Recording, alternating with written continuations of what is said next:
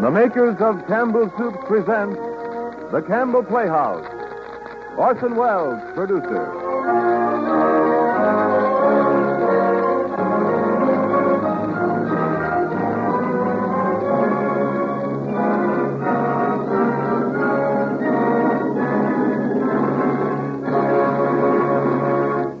Good evening, this is Orson Welles. One of this season's bestsellers, Wickford Point, by last year's Pulitzer Prize winner, John P. Marquand, is the Campbell Playhouse selection as the best new book for May, a choice which will probably surprise nobody. Wickford Point is the story of that immovable object known as an old family. And believe me, the Brills are as entertaining and as plausibly improbable a collection of American ghouls as you've ever encountered. The Brills are quite a story, but we'll leave them, I'm afraid, tonight pretty much as we found them. For candied fruit never spoils, and the Brills are put up like preserves in the past, hermetically sealed, fixed in a thick syrup which is family pride. They bear charmed lives, these people from the past, these enchanted islanders from the ever lands of yesterday, these heartbreak householders like the Brills from Wickford Point. They will never grow old, and they were never young. They are exactly as ageless as a pickle. The Brill variety will be new to you, but not entirely unfamiliar.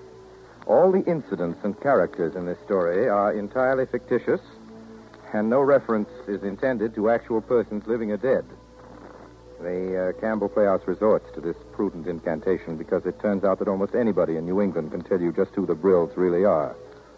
Of course, there are several versions, so we've asked an authority to settle the dispute for us at the end of tonight's broadcast. He's the best authority we could find. He is not a Brill. He swears he is not a Brill. He is John P. Marquand, the author. But now, just before we begin, a word from Ernest Chappell. Let me ask what comes to your mind when I mention chicken for dinner. I think I know. You visualize a fine, plump chicken sizzling brown and falling into tender slices under the touch of the carving knife. And you recall the eager anticipation as the plates were passed from place to place. Grand dish, chicken. A special occasion treat that's always welcome. But remember that between these special occasions, your family can still enjoy the good taste of chicken soup. Because just as sure as you like chicken, you'll like Campbell's chicken soup. You'll see how chicken-rich it is in the very golden glisten of it. You'll taste deep-down chicken flavor in every tempting spoonful. What's more, you'll find pieces of tender chicken meat in it and fluffy, snowy rice. I know you'll agree that Campbell's is the real old-fashioned kind of chicken soup. Why not keep several cans of Campbell's chicken soup on hand? And now for the Orson Welles production of Wickford Point.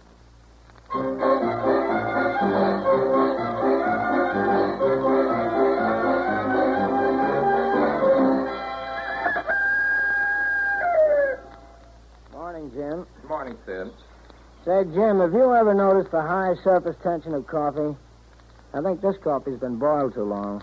It's been on the back of the stove for 4 hours. I can tell by watching it drip from the spoon. How's your stomach, Sid? Well, I lay in the sun on the beach all day yesterday. As long as I'm perfectly still in the sun, I seem to be all right.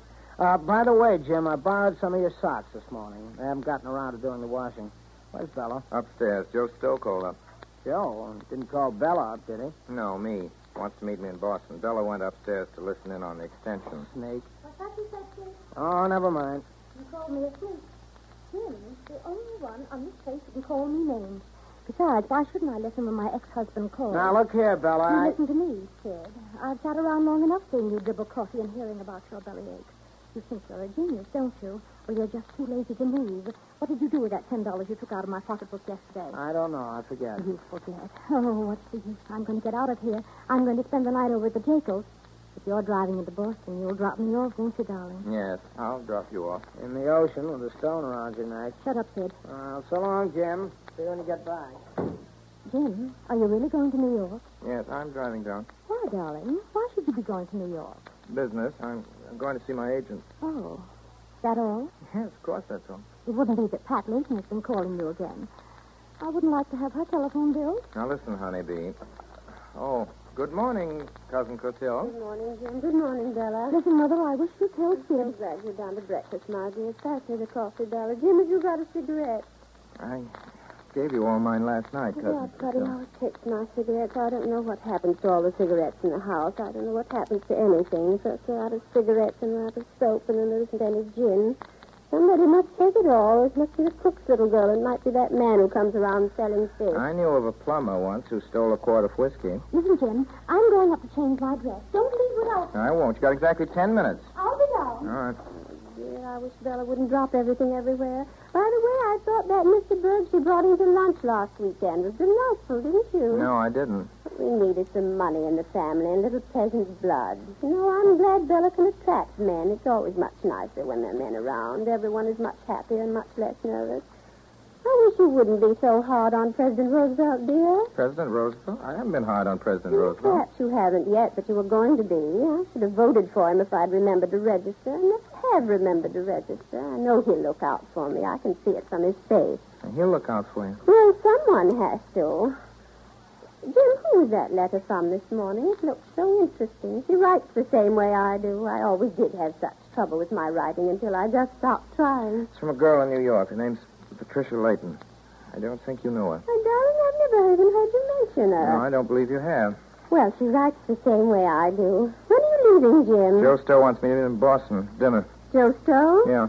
He's on his way to Vermont. Does Bella know? Yes, she knows. Give Joe my love. Why do that? After what you did to him, you and the other Brills. Joe and Bella might still be married if you had... Darling, I didn't do anything. I know you love him, but it was all a mistake, his marrying Bella. Give Joe my love. He'll understand. I do wish you weren't going away, darling. No, I'll be back. You're always going away somewhere, aren't you? If you aren't going away somewhere, you're always reading something. Why can't you stay here? You're one of the children, dear. You're part of Wickford Point. You're the only one that ever looked out for me.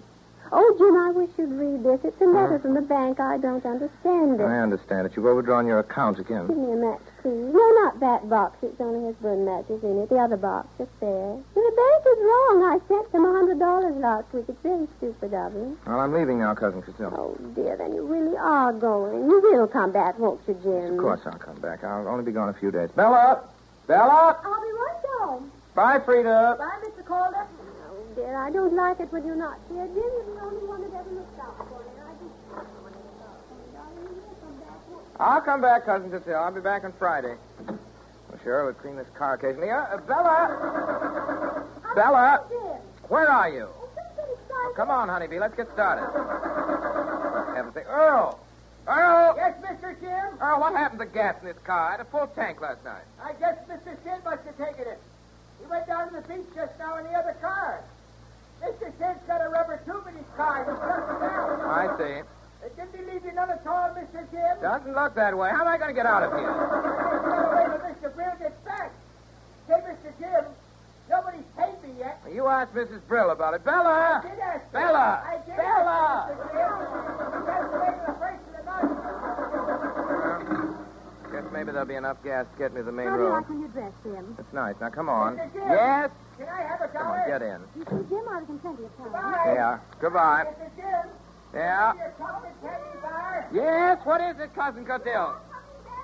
Yes, I'm coming back. Yes, Cousin Cotille. Orange kiss. Jim, will you please bring me that chocolate nut bar? And Mr. Jim, you haven't brought me that copy of True Romance yet. Yes. Chocolate nut bar. Chocolate nut bar. Goodbye. Nut bar. Jim, I've forgotten my purse. I thought it was in this bag. You don't want to go back, do you? No. Lend me $10, will you? All right. Thanks. You're awfully sweet, darling. It's nice to get out of Wickford Point, isn't it? Yes. Everybody gets so screwy down there. They just sit and sit. You wouldn't be getting out of Wickford Point because you just heard your friend Howard Berg was at the Jekyll's, would you? Jim, darling. You're so silly. Bella, tell me, what do you know about this Howard Berg? Where'd you pick him up? Just in case you want to know, Howard Berg is one of the most important men in war. Who told you so? Berg and who else? Lots of other people you don't know, darling. Lots of people you couldn't possibly know. Who wouldn't care to meet you. Important people? Yes, important people. And it might be a help to you. It just happens that Howard Berg could help you a great deal.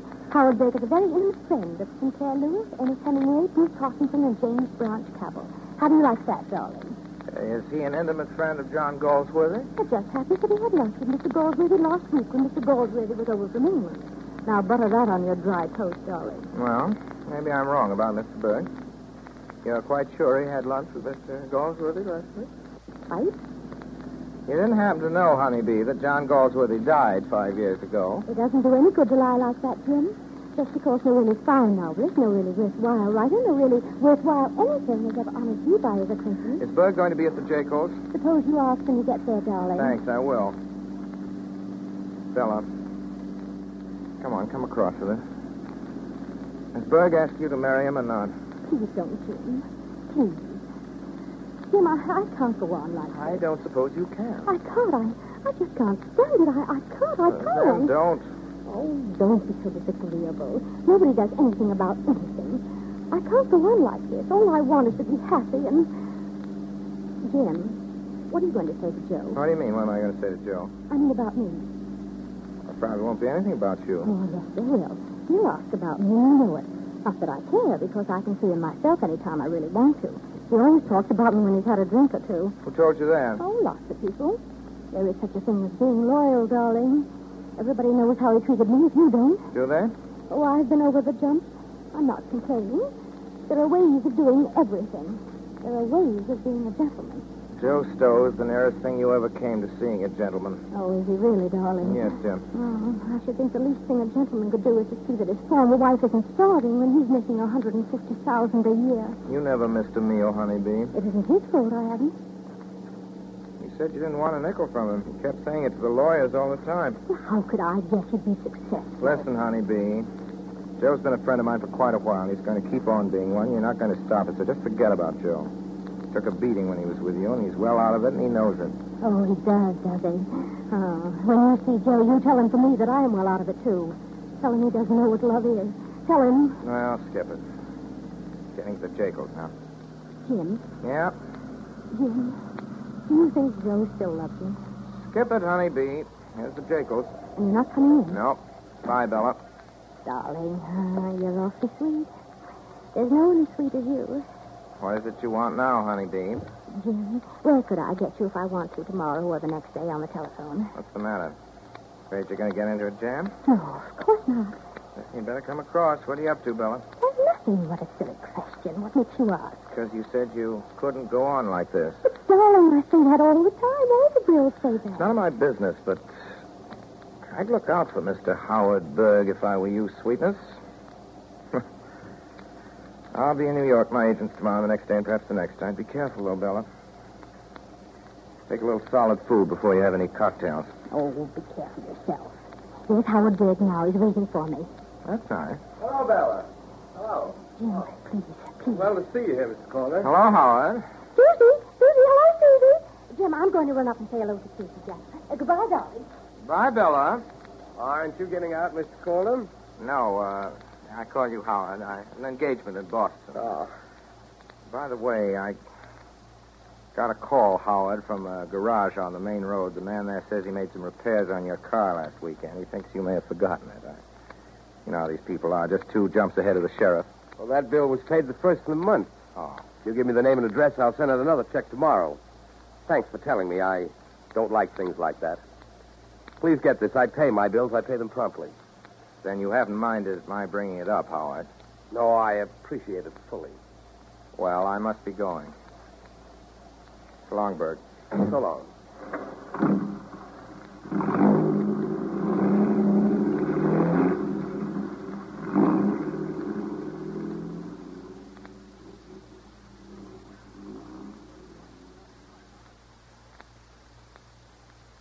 Hello, Jim. How are you? Gosh, it's good to see you.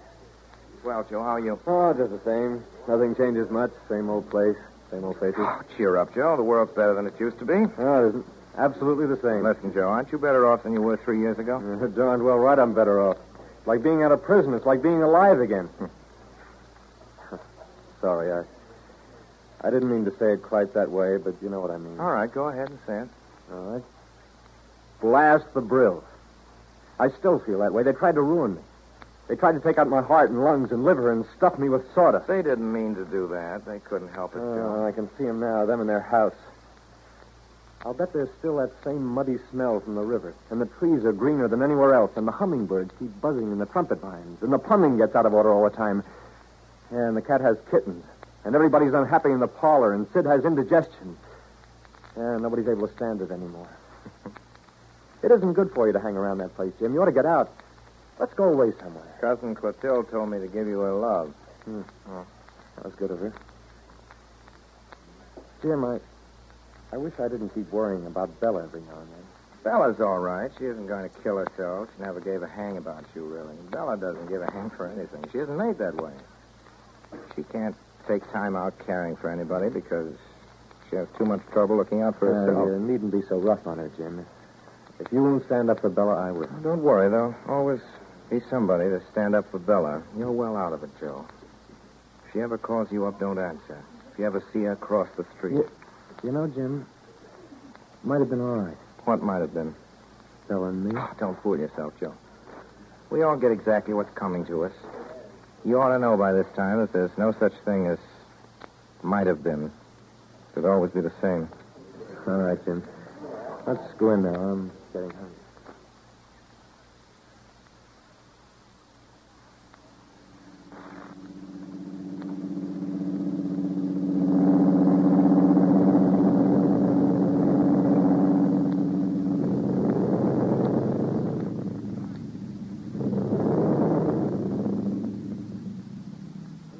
Cognac in your coffee? Yes, thanks, Pat. Well, Jim, aren't you going to kiss me? What about your maid, Pat? Don't you think so? I guess she can stand it if I can. I'm awfully glad to see you, Jim. Darling. Pat, we ought to cut this out. Why? Oh, because you're a nice girl. It doesn't look well, Pat. I don't want you to be talked about. Well, you're a nice boy, too. That is as nice as any boy can be when he gets to be your age. I can stand it if you can, Jim. Pat, I don't want you to stand it. Darling, you need me to look after you. I don't want you to look after me. Give me another kiss and sit down and finish your brandy. All right. It's going to rain. I don't care, do you? No, let's stay out here on the terrace. It won't rain for a while. Darling, tell me about Wickford Point.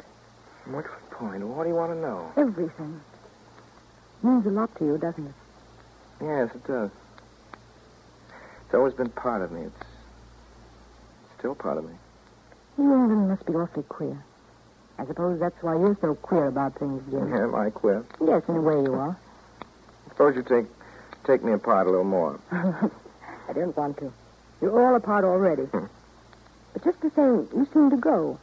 And I like the way you go. Darling, would you ever take me down there to Wickford Point? Or would you be embarrassed? Oh, take you. I'm going down Friday night. You better come along. Oh, it would be fun, wouldn't it? Oh, tell me about it, Jim. If you'd tell me about it, maybe I could understand. All right. Well, there's something strange about that place. Something you'll notice the minute you get there. It's like a crowded room. There have been too many people at Wickford Point. Sometimes I think nothing that's ever happened at Wickford Point has ever entirely left it. And that parts of everything which has happened there are always waiting, ready to move forward out of nowhere when they're least expecting. There were 3 sisters living at Wickford Point. My great aunts, Clethra, Georgiana, Sarah.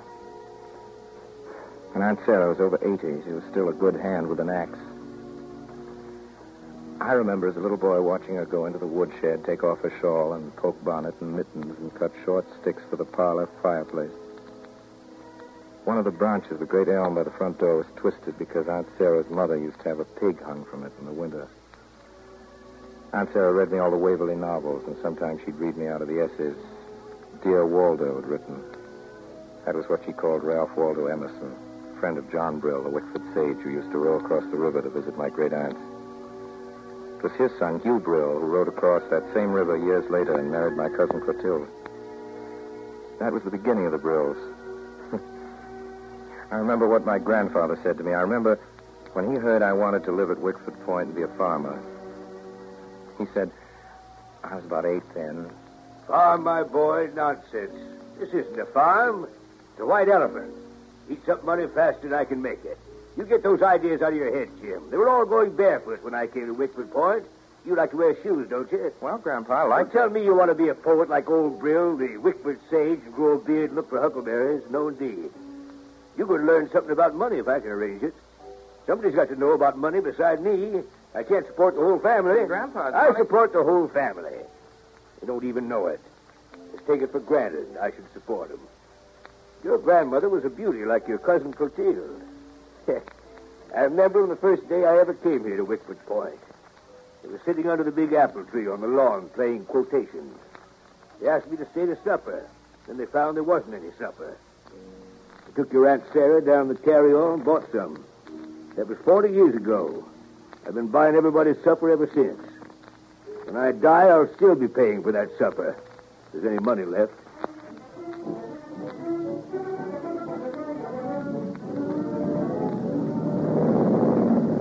The last few years, Aunt Sarah's mind began to wander.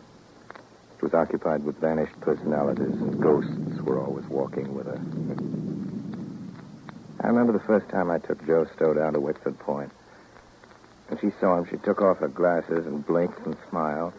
Aunt Sarah, Jim's home from college, and he's brought a friend. Yes, yes, indeed. Come here and kiss me, Henry. No, it isn't Henry, Aunt Sarah. It's Jim. Jim, Henry's son. And he's brought a friend from college. Joe Stowe. It doesn't signify. I know Henry when I see him, but I didn't know he was bringing Robert with him. I had thought that Robert was in China. It isn't Robert, Aunt Sarah. It's a friend of mine, Mr. Stowe. Well, it doesn't really signify. Robert is coming back from China this month. I suppose the Merediths were there. How are matters on the island? I do hope the Queen is learning her alphabet. Yes, the Queen can almost read by now. Dear, I suppose you put in at the Ivory Coast. Yes, the we did. owners must be very pleased. Very pleased indeed with you, Robert. Aunt Sarah, this is Mr. Stowe. It's Jim's friend from college. And it's time for you to go upstairs now. Well, it doesn't signify. I should admire not to have you continually interrupt me, Susan. It doesn't signify. He's made the voyage. Everything that I've said remains absolutely true. Good night.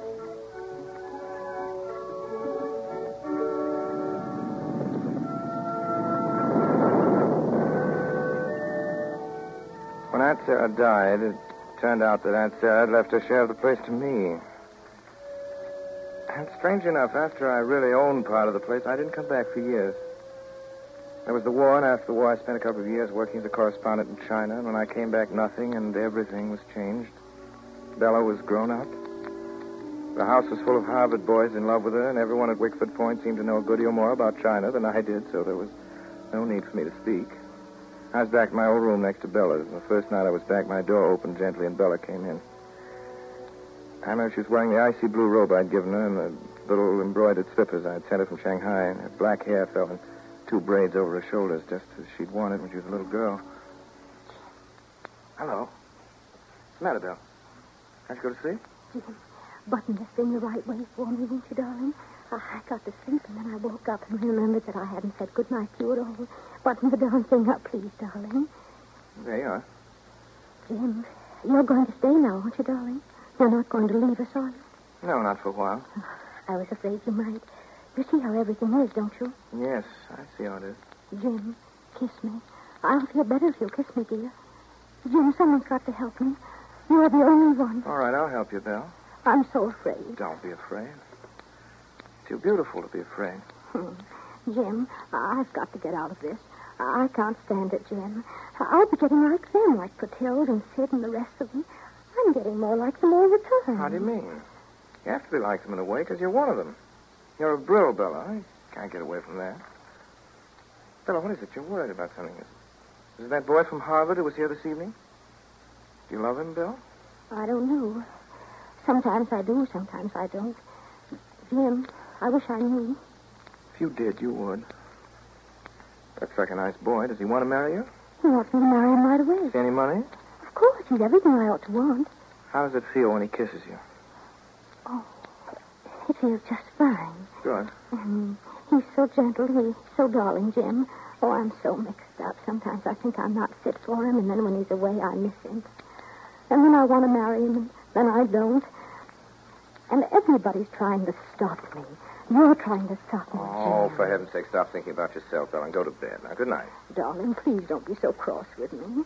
I don't know what I'm saying. I don't mean half of what I say. Aren't you going to kiss me good night? You want everything, don't you, Belle? Darling, you better get out of here. Jim, you'll stand by me, won't you? You're the only one who understands me. Jim. Yes? Jim, if I don't want to marry him, will you take me away somewhere? Not Italy, but some place where people wear queer clothes. Jim, you will take me away, won't you, darling?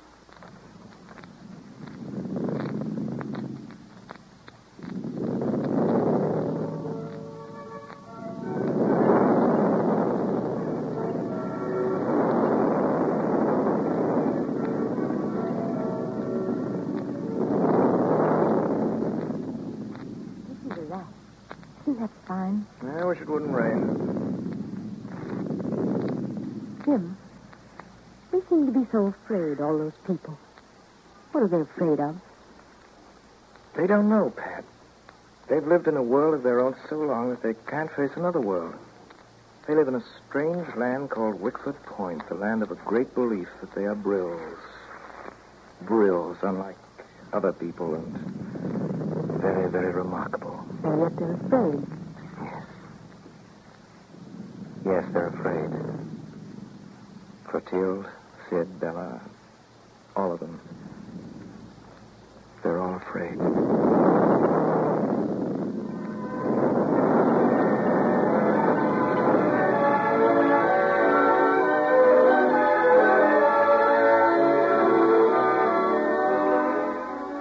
You are listening to the Campbell Playhouse presentation of Wickford Point, starring Orson Welles. This is the Columbia Broadcasting System.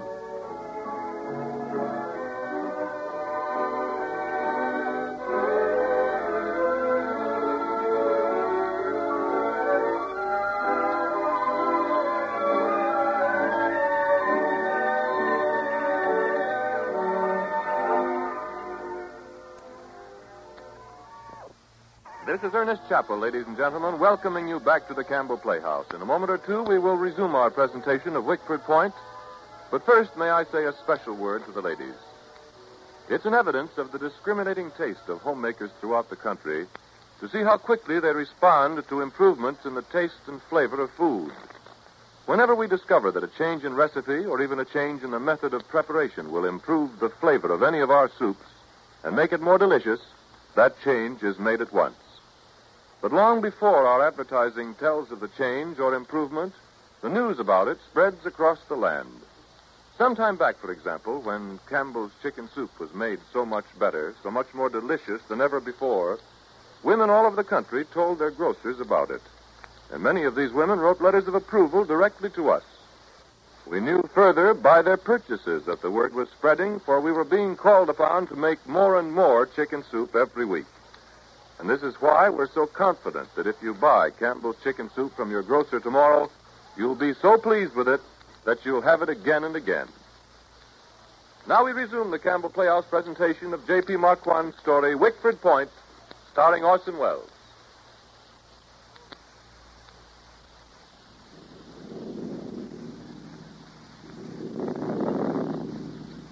We're really going to have that thunderstorm. Yes. Get over with. Thunderstorms always act as though they were so darned important. Let's stay right here where we are until it stops. You keep on telling me some more. What was it you were talking about? Weren't you listening? Yes, I was listening. But I was thinking about you. And I was talking about Bella. Jim, will you really take me to Wickford Point? I'd like to see them there. When can you leave? Friday night. Then we'd drive up. Why do you want to go there? Well, I don't know exactly. But I really would like to. Will they all be there, Jim? All the Brills? Oh, yes, they'll all be there. When did you last see Bella Brill, Jim? I saw Bella yesterday. She was going to the... It can rain. Oh, it isn't raining yet. When did she get here? Who? Bella Brill. When did she get here? I don't see what you mean. Bella isn't here. I left her up at the Jacobs in Boston. My dear, she isn't there because she's here in New York. I saw her this afternoon on 42nd Street with a man. You did? What's the matter, Jim? Well, nothing. Nothing much. I just remembered she wanted to know when she could reach me if she needed me. They're always after you, aren't they? Yeah. Bella needed you. You'd leave me, wouldn't you? No, Pat, not exactly. You would, wouldn't you? I don't know. I'd help her. I'd help her out of anything. That's one thing about you. You always tell the truth. I don't care much what happens as long as you tell the truth. I wonder why you'd help her. Do you know? Yes, that's easy. I'd help her because I always have. The only reason. You're worried about her, aren't you? Well, go ahead. Doesn't make me mad, particular. Something's going on. That man, do you remember what he looked like? Yes, he was tall, dark, and rather handsome, with a hard face. The sort of man you'd see at a nightclub dancing. Snappy dresser? Yes, a very snappy dresser. Did you ever hear of a Mr. Howard Berg, a big power on Wall Street? That's what Bella says he is. No, did you? Well, that man was certainly Mr. Howard Berg. Never mind, Mr. Berg, Jim. All Please right. go on. Tell me more about the Brills. Tell me about her, Bella. How she married Joe Stowe. Well, we just heard how she married Joe Stowe. She brought him back with her from Rome. Joe happened to be in Rome that same year. Paper. I don't know quite how it happened. The young man from Harvard just drifted out of the picture. That's the way it was with the Brills. Things just happened. We weren't any too clear about anything. Wickford Point was like a floating island that once had been solidly attached to the mainland. That's the only way I can describe it. I can see it being severed from reality when I was still very young and drifting off, a self-contained entity, into a misty sea. Jim, I know it. What? It's Bella. Bella's dead. Sid, you open it. You've got a clear head, and you can tell us if it's anything terrible. I never did like telegrams. They're unhappy things. Jim, please keep holding my hand. She says she's coming home. She's going to be married. What's that? Returning May 4th. Dreadfully, dreadfully happy. Going to marry Joe Stowe, love Bella. Joe Stowe? He's a friend of yours, isn't he? You remember Joe Stowe. It's the best news I've heard since the armistice. Sid, will you get me a glass of water from the pantry Get and her an a aspirin? glass of I think an it's aspirin, perfectly dreadful. It'll take her away somewhere. Cousin Clotilde, you used to like him. I don't see why you think it's so dreadful. Well, did I? Well, I never thought he was distinguished. How can you say that? You haven't seen him for years and years. He'll take her away from everything she has. Well, suppose he does. That's exactly why she's marrying him, because she wants to get away from everything she has, just as you say. Perhaps she does, but Bella wouldn't be anyone without her own traditions. What do you mean by tradition? Oh, I wish you wouldn't be so tiresome, dear. Tradition is what we're taught to live for. Bella's tradition is what she's been taught to live for. Will you please give me a cigarette, Cousin dear? Clotilde, I sometimes wonder just what you do live for. I live for the children and for other people, dear. I don't do it very well. I'm a very careless manager because no one could ever teach me to add or subtract in school, but I try all the time to make the children and other people happy. Well, how about Bella? Perhaps she wants to make somebody happy, too. Perhaps she wants to do something for Joe Stowe. You Well, thought I'd about like to know what Mr. Stowe's going to do for her. They haven't the same tradition. He isn't tradition. going to fit in. He's going to... He's going to do what? Darling, don't ask me what I mean. I'm going to my room. He's going to try and take Bella away. And it's fine. Jim, when Joe Stowe comes back, I think you ought to tell him. Someone ought to tell him. Tell him what? Well, the way Mother feels, she's always right. He shouldn't marry Bella, Jim. Absolutely isn't going to work. You know a lot about it, don't you, Sid? Well, now, listen, we don't like him, Jim. In fact, we hate him. It's going to be impossible if we all hate him. Oh, you're crazy. You've hardly ever seen Joe Stowe. None of you've seen him. How can you hate him? Well, it isn't attractive, Jim. I know it isn't attractive. Have you ever seen a lot of dogs? What have dogs got to do with it? Well, now, look at it this way, Jim. The Brills are all a very funny breed of dogs, inbred and overbred. I never did like dogs, and I haven't much respect for human beings either. What are you trying to say, Sid? When a new dog comes, the others hate him, don't they? Particularly when they're abnormal dogs. Well, Joe Stowe's a new dog, and we don't like him, and we'll never like him. We won't like him because he's new and because he's abler than we are. You can't help it, Jim. We're just going to hate him. I suppose Bella loves him. Oh, no. That doesn't sound like Bella. Well, perhaps he loves her. Well, heaven help him if he does.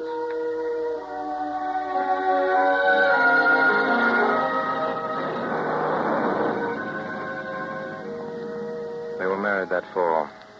Sid was right about her marriage. I suppose, in a way, she couldn't help the things she did to Joe. Well, it lasted 4 years altogether, and then there was another year before she finally went to Reno. They should have broken off years before. Must have known it wouldn't work, but it's always hard to stop when you've started. Listen to the rain, Jim. Yeah. That started, too. The whole roof's wet. Suppose we'd better go in. I'm afraid so.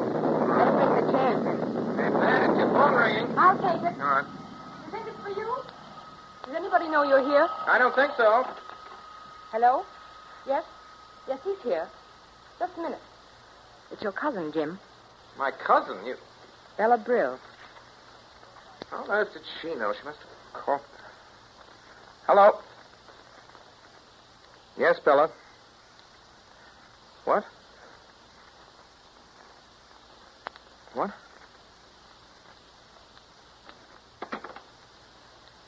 Pat, I'm sorry. I know what you think. Do you, Jim? I wonder. I have to go, really. She seems to be in a really bad mess this time. Pat, you don't hate me, do you? You're going to take me to Wickford Point this weekend? I said I would. I'll call you in the morning.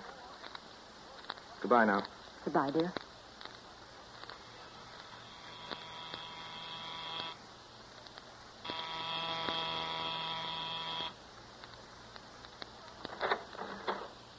Hello? Bella called me up. Where is she? Berg, I didn't expect to find you here. Well, What's the matter? not a thing. What makes you think there is? Where's Bella? The other room. So she called you up, did she? That's what she was doing. Well, she can get in the whole fire department and lights net, too, but I'm... Oh, darling. I'm so glad you've come. You must understand that nothing Mr. Berg says is true. It's all preposterous. What have you been doing this time, Bella? It's Howard, darling. Howard is being perfectly preposterous. You said that before, Bella, and you've said it enough. You're not going to talk yourself out of this. You see, Jim, it's perfectly impossible. He won't listen to reason. Suppose you try to tell me. All right. Here's the way it is. I've been good enough to dance with Bella and take her places as long as I paid enough. Now it turns out I wasn't good enough for anything else. And last night she lied to me and went off with somebody that was good enough. Not quite nice, right, Bella? I don't quite gather what you think you can do about it, Berg. Well, I'll tell you what I can do about it. I don't care what people say about me, and I think Bella cares a good deal what they say about her. That gives me quite an advantage, doesn't it? It certainly does. Just as a matter of personal satisfaction, Bella's going with me to Bermuda. The boat leaves at 2 o'clock. That's what she said she'd do when we flew down from the Jacobs yesterday afternoon, and that's what she's going to do. For once in her life, she's going to pay for something. You know, Berg, that's rather an unusual idea. Well, that's my business, I mean it. Darling, you see, he's mad, and, well, it's almost blackmail or something, darling. Don't you see? You'll have to do something about it. Suppose you stop calling me darling. Gotta go to your room, pack your bags. Jim, are you crazy? It's 11:30. You want to look attractive on the boat. Go on, get out of here. Did you see Mr. Berg means what he says? I wouldn't stay in the room with you. I don't do it. I know what you think of me. You needn't bother to tell me. Well, that's all right, Mr. Berg. Don't have it on your mind. She'll go with you if she's sensible. You can do what she likes about it, what you like. I don't care. I'm rather surprised you take it this way. So am I. Well, it doesn't make much difference. I'm sorry she got you here. Why? Frankly, the whole thing doesn't give me much satisfaction. You see, I was under the impression until last night that Bella was going to marry me, and then because I asked her exactly when, she threw me over. So you really wanted to marry her? Yes, I was that much of a fool. If I were you, I wouldn't fall in love with her again. She'll try to get you back again sometime or other. You see, she just wants everything at once. It isn't worth anyone's trouble, actually. Are you trying to give me some good, sound advice? No, I'm just telling you it isn't worthwhile. It's all a waste of time because you don't get anything back. Why not? Because she hasn't got anything to give. You think she has, but she hasn't. It's their fault. I suppose you'll think you've talked me out of it. I told you I didn't care, and I don't care. She had it coming to her. Well, forget it. I'll be going now. Where? Just checking out, getting on my way. I guess you're right. It isn't worth my time. You're really going? Yes, absolutely. Let's forget it, shall we? Yes, Berg. Let's forget it. Well, so long. Bella, you can come out now. Mr. Berg is gone. Well, thank goodness that's over. You're not angry with me, are you? No, not particularly. You won't tell, will you? No. Just why did you come down here? Well, I was at the jail. And you didn't stay. I'm just wondering if you ever meant to stay. If you don't believe me, I can't make you. Oh, Jim, isn't it perfectly logical that I should want to get away? You keep wanting to get away. I just can't stand it at Wickford Point all the time. It gets me nearly frantic seeing sitting around and talking. I can't stand it, and I won't. You've said all that before, Bill. Can't stand anything. Life hasn't been fair to me, Jim, and it isn't because I haven't tried. But you see it, don't you? Nothing has come back to me. That's what makes me frightened. That's why I did what I did yesterday, darling. I don't want anyone like Howard Berg. When I understood he thought we were engaged, it really did upset me. It just made me realize that I didn't have anything at all, and I'm getting old. Jim, aren't you feeling well? You're not listening. Yes, I'm listening, Bill. Well, you don't think I'm getting old, do you? No. You're the prettiest girl I know. Then it's all right, isn't it? You see why I came down here, and that all this doesn't mean anything. Remember the games we used to play at parties? What is the matter? You're not listening, darling. I'm sorry, Bill. What game? You know, Clotilde used to have it when I had birthday parties. All the chairs were back to back, and the music would play, and we'd walk around them, and the music would stop, and we'd all sit down, except one of us would be left. Well, the music's nearly stopped. So it's nearly stopped. Yes. You see what I mean? Well, sweetness, a lot of nice boys have offered you a chair. I remember another game where someone offers you a chair and asks you to sit down, and just when you're starting to, he pulls it out from under you and you go down, boom. You never had that happen to you, have you? Oh, that's fluff. You know what I mean. I mean, I haven't anything. Not anything left. Except you. I'll always have you, darling. I think I care more about that than anything else in the world. I mean, really care. And we quarrel and we fight, but you tell me what you think of me. You're still with me, aren't you, Jim? Bill. Aren't you, Jim? Bill, I've always told you the truth. I've never thought of you exactly like this. You've always been a sort of habit up to now. That's it. It's habit, darling. Well, it isn't anymore. I'm through, Bill. I'm sorry, but I'm absolutely through. Oh, I knew you were cross, darling. I don't blame you for being tired of me. I'm pretty tired of myself. I'm sorry, Bill. I didn't say I was tired. I said that I was through. Darling, just tell me what I've done. There's no use talking about it, Bill. I'm through. You don't like me? You don't like me at all? It's worse than that. I feel impersonal. I can see what your good points and your bad points are, and I don't care. I'm sorry, Bill. Oh, stop saying you're sorry and tell me what's the matter. It isn't your fault. It's just the way things are. You haven't got anything to give to anyone that anyone wants. I didn't mean exactly that, Bill. Now, don't throw that glass. You'll be sorry. Don't do that again, Bill. I'm sorry, darling. You just made me so mad. I'm so afraid, darling. And you know I always tell you everything. I'll go. No, I'll go. Hello. Hello. Joe, how'd you get here? Fella sent me a wire. Thought you were in Vermont, Joe. I was in Vermont. Airplane. I hired one. Now, run along, Jim. Bella and I have something particular to say to each other. There's one thing you didn't tell me, Bella, that you wired Joe. Oh, Jim, So, all she had to do was whistle. Yeah. She only had to whistle.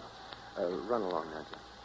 You act as though I wanted to stay. Go ahead, Joe. Make a fool of yourself. Go ahead if you want to get mixed up again. Well, with it. that's about enough from you. I don't want to get mad at you, Jim. Sorry. Getting just what's coming to you. Well, go ahead. Live it all over again. Personally, I don't care. That suits me. If we do it all over, we can do it without you this time. You're going to, Joe. No, Jim. I want you to stay. Really, Jim. I'm such an awful fool, you know. I never can do things right. Oh, you're both of you so patient. Never mind it, Bill. Darling, I'm so ashamed. Where's your handkerchief? You have it in your hand. Don't you see what I'm saying, Joe? Don't you see it won't do any good? Wait a minute. Wait a minute, Bella. You and I can make it just the way it was if both of us really try. Oh, that's what you always kept hoping, dear, wasn't it? Well, we can't. It wouldn't be fair to try because I don't want you enough, Joe. I thought I did, but I don't. You don't know what you want right now, Belle. Let's talk about it later. Don't talk like that. You always talk like that. I do know what I want, and I don't want you, Joe. I don't want you because... What do you make me say it for?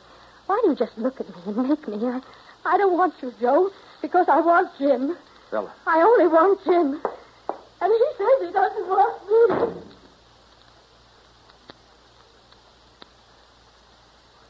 What do you suppose she does want, Jim? Cosmos. And I hired an airplane to get here. I was sick in one of those little paper bags. Hire another, Joe. It's the first break you've had in quite a while. You're out of it for good now. Get that into your head. You're out of it for good. It's the first generous thing I ever saw her do. I guess it's been you, Jim, all the time. You think that... Oh, no. No, I don't think you're too-timey. It's just that way. You needn't wish her off on me, Joe. Oh, that's pretty hard. Maybe it's time something was hard on her. Jim, you couldn't... No, definitely not. Jim, let's get away somewhere. Where? Anywhere. There's Spain. I never did like Spain. All right, I don't care. There are other places, lots of them. What's the matter, Jim? You're getting soft. Don't you want to go? I don't know. There's something you haven't told me? Yes, but not about Bella, Joe. I knew there was something. That's a fine way not to tell your friend. I'll tell you about it later. Well, if you change your mind, you know where to get me. Yes, I know. It's a mess, isn't it? Yes. It's no worse than it's ever been. See you later, Jim. So long, Joe. Good luck.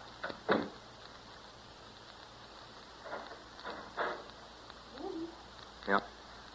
I sent him away, didn't I? Yes, you did. I didn't have to. No, that's true.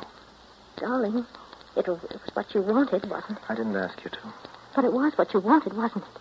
That's why I did it, darling. I'm very much obliged. Bella, maybe it makes you feel better. I hope so. Why? Because you've done something decent. You like me better, don't you? Yes, honeybee, I like you a good deal better. You've been very generous. Oh, you didn't mean those things you said. You take them back now. Let's don't you, forget darling? about it, darling. Only that we've both been fighting. Oh, so it didn't do any good? No, you're wrong, Bella. It's done a lot of good. You're nicer than you've ever been right now. It's like an operation, darling. I feel so weak. My head keeps going around. You'll be kind to me anyway, won't you? Anyway. Yes, of course. I feel so unattractive. Let's go somewhere and have lunch and have some champagne. All right, now, but you'd better pack. Why? Because you've done enough for one day, sweetness. I'm going to send you back to Wickford Point. Oh, that's all that ever happens, no matter what we do. I always go back to Wickford Point.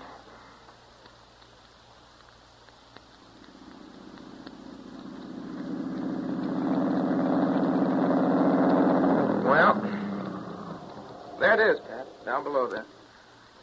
The roof's the hay barns and the chimney's the house. That's Wickford Point. Pat, can you smell the smell of the river, the warm, muddy smell down You're excited, aren't you, Jim? Yes. Every time I come back, there's the excitement of finding it still there waiting for me. You hear the wind in the pines? I used to come up here to this point as a child. There was the same soft wind, the same whispering, laughing among the trees. Hasn't changed at all. Jim. Yes, Pat? Jim, they haven't got you yet. You love me. I wish I didn't sometimes. Why, Jim? I don't know. I guess I'm afraid. Afraid? Myself. You know what I mean. Jim, we can't go on like No, this. I don't see how we can. Do you mind if I ask you something? Anything you like.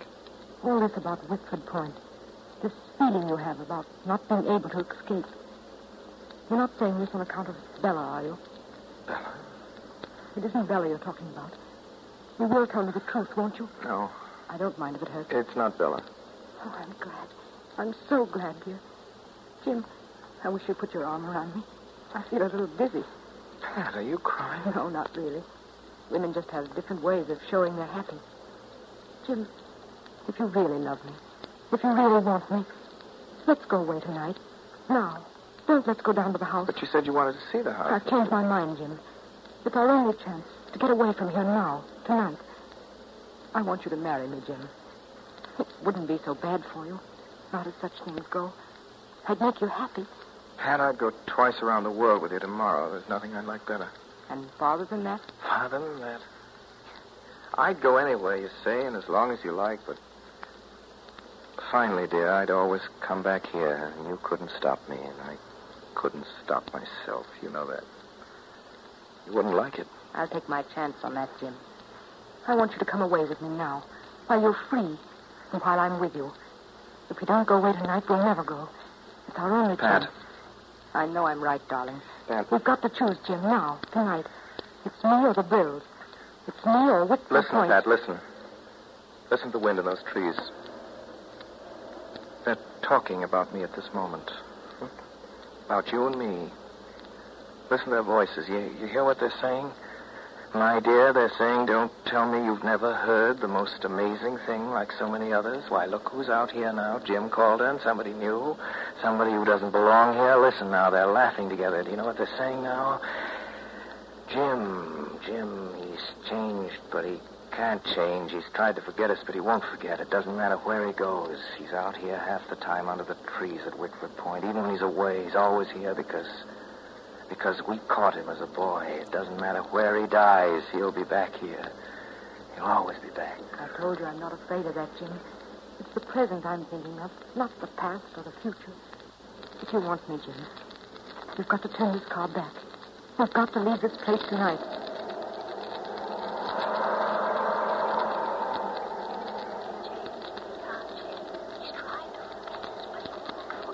Doesn't matter where he goes. He's out here half the time under the trees at Wickford Point. Even when he's away. He's always here because we caught him as a boy. It doesn't matter where he dies. He'll be back here. He'll always be back. He'll always be back.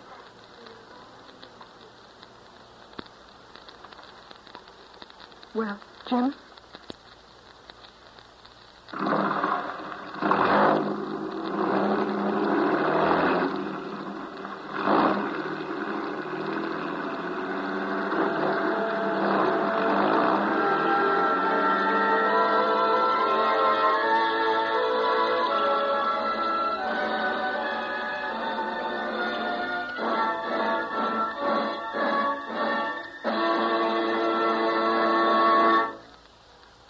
This concludes the Campbell Playhouse presentation of Wickford Point, starring Orson Welles. In just a moment, Mr. Welles will return to the microphone, bringing with him tonight's author, Mr. John P. Marquand. But in the meantime, a word from Ernest Chappell. As I said a little while ago, you and your family can enjoy the good taste of chicken any time just by serving Campbell's chicken soup. You see, it's made the good old-fashioned way. Campbell's chefs use all of the meat of government-certified plump chickens. Then they simmer the broth long and slowly until it positively glistens with golden richness and delicious chicken flavor abounds in every spoonful.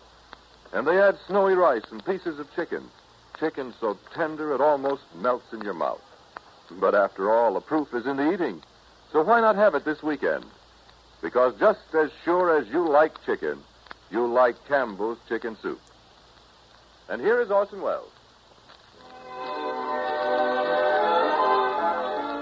Ladies and gentlemen, John Phillips Marquand, author of Wickford Point, is, I'm told, a widely traveled man, and a man, moreover, and I can vouch for this, who is able to get very sharp impressions of the places he visits and the people he sees. He translates his observations into story form with such vividness that he's been generally charged with copying directly from life. In the case of the Pulitzer Prize novel, The Late George Apley, the fame of the fictional character grew so great that Harvard University made the non-existent Mr. Apley a member of the class of 1887. So far, 4 towns have claimed to be the site of Wickford Point, and numerous families and individuals think they are right there in the book. There's indeed a story told in Boston of a lady who bustled into a bookstore and said, "I just can't believe it's all true." I'm sure Mr. Marquand must have made some of it up himself. Now, what about this, Mr. Marquand? Tell us the truth about these famous characters of yours. Are they real people? Well, Mr. Wells, I might answer you with what is written on the flyleaf of all novels these days. I know what you mean. All the incidents and characters in this novel are entirely fictitious. No reference is intended to any actual person living or dead. Am I correct? In a way, that's what I mean, yes. But any character in a book is necessarily a composite of dozens of people. Living persons put into books are, curiously enough, not alive at all. They never fit into the dimensions of a plot. They are as much out of place on a book page as a fictional character would be if you saw him walking on the street. A good fictional character can never represent a living person. Strangely enough, even an incident you observe in life can seldom be transcribed into a book. If any living people see themselves in the pages of Wickford Point, I offer them my apologies. Well, at the moment, frankly, Mr. Marquand, I'm not thinking of your New England people, but of another of your creations, another famous Marquand character. What about that incredible Japanese Mr. Moto? I hope there is such a fellow in the Far East, Mr. Marquand, busy with intrigue and international complications. But I suppose you invented him, too. Sorry I can't oblige you with Mr. Moto. He's a strictly fictional character. Well, Mr. Marquand, I'm going to exact a promise from you. Yes? Just before we finish tonight, I want to ask you, if Mr. Moto ever comes knocking at your door, please don't tell him he's a composite type. Mr. Marquand, just send for me. I want to meet him.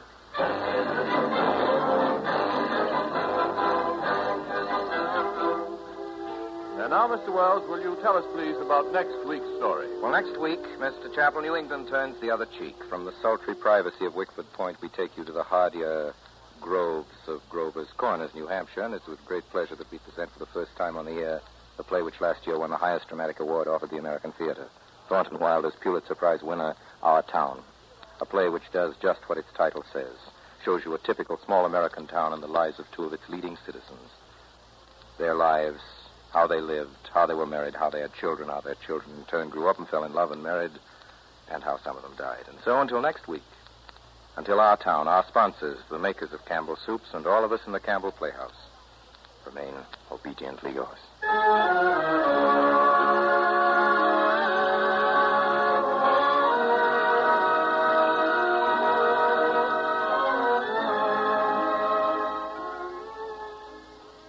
Of Campbell Soups join Orson Welles in inviting you to be with us at the Campbell Playhouse again next Friday evening for one of the most beautiful and moving plays that ever scored a 4-star hit on Broadway. For the first time on the air, last season's Pulitzer Prize winner, Our Town, with John Craven of the New York stage cast. Meanwhile, if you have enjoyed tonight's Campbell Playhouse presentation, won't you tell your grocer so tomorrow when you order Campbell's Chicken Soup? This is Ernest Chappell saying thank you and good night.